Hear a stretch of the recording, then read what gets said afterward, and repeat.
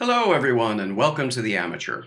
Today I want to talk a little bit about performance anxiety and playing the inner game. So stay tuned.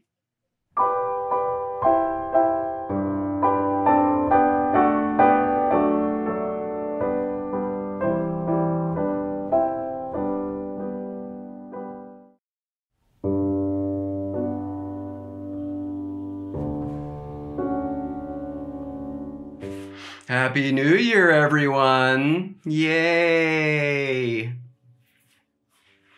You know, I definitely fall into the category of people who are grumpy during the holidays. Days are short, it's dark, it's cold, lots of annoying things happen at work in the month of December. And so I'm usually in a foul mood until about mid-January, and then, generally speaking, I get a hold of myself. For what it's worth, the grumpiness that I experience at the end of the year generally leads to a process of reevaluation, deciding what things I want to keep in my life and what things I want to get rid of. And I've historically been pretty good at throwing things away. This YouTube channel is the most discretionary and yet one of the more time-consuming things that I do. It's always on the list of things that I might potentially not do anymore. Fortunately, I'm going to keep doing it because it's something that I enjoy. Actually, I have a list of reasons. In no particular order, it is for the purposes of learning, improving, enriching, and finally, sharing. I like to share what I do. Oh, and fun. Fun. I have fun doing this as well. I had to make it memorable somehow. Anyway, however, so when I was doing last week's recording of Prokofiev's harp prelude, I was grumpy and reminded that, you know, one of the things that I still struggle with is performance anxiety. Going back to practicing, I'm good at practicing.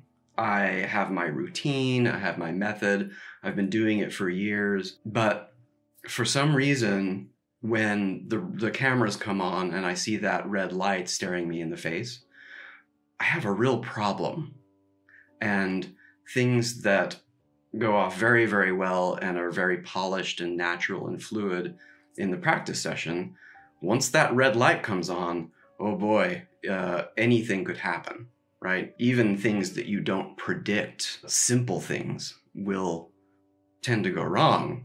But anyway, so last weekend when I'm recording the harp prelude, after some pretty good practice sessions, I felt pretty well prepared, the piece was memorized. I had to do a lot of takes in order to get that cut.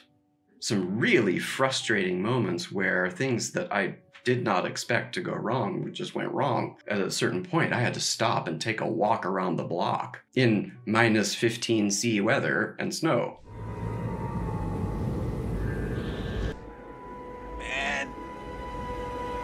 So that's when it occurred to me that this is the kind of thing that I should be talking about on this channel more often, because I know I'm not alone. It's not just a piano problem, it's performance of any kind. And the truth is that most of my recordings are difficult births.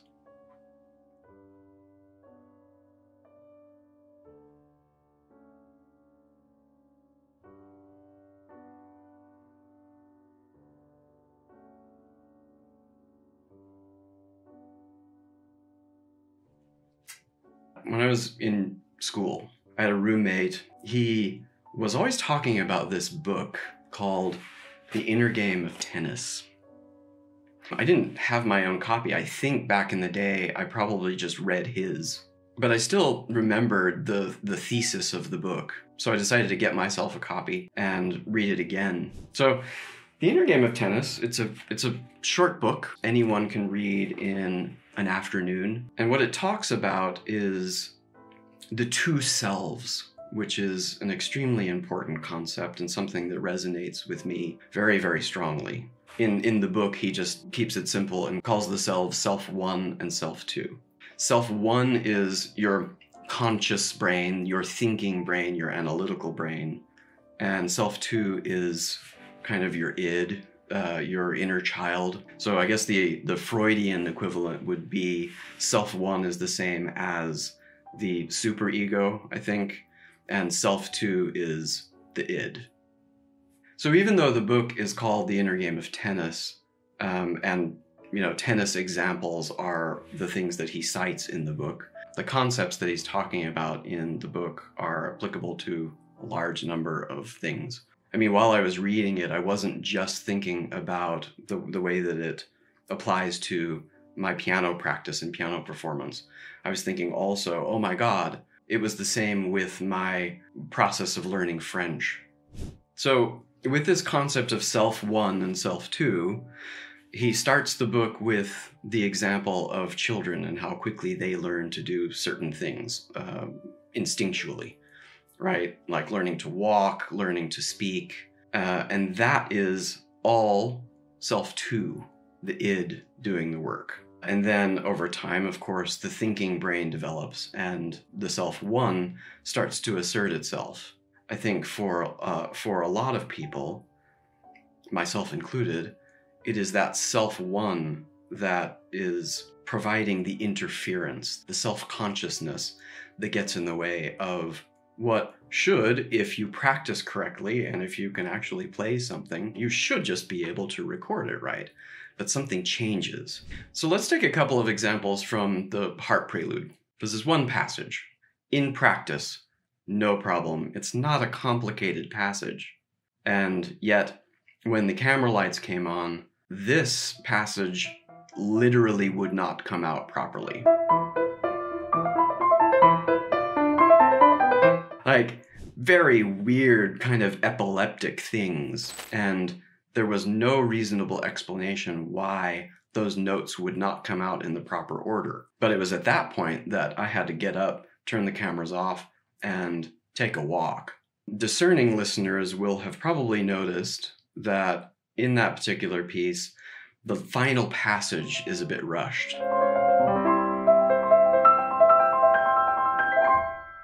And this is a consequence of the increasing level of fear that I experience as I'm playing through a piece. Because as you progress through a piece, the longer you go without making a mistake, the stakes get ever higher that if you do make a mistake, what came before is just sunk cost that you're going to have to throw away by doing another take.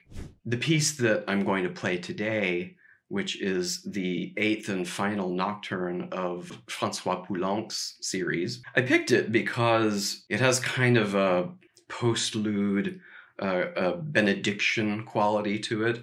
And given that it's kind of the end of 2021 and the beginning of 2022, I wanted to send the year off with a piece of beautiful music.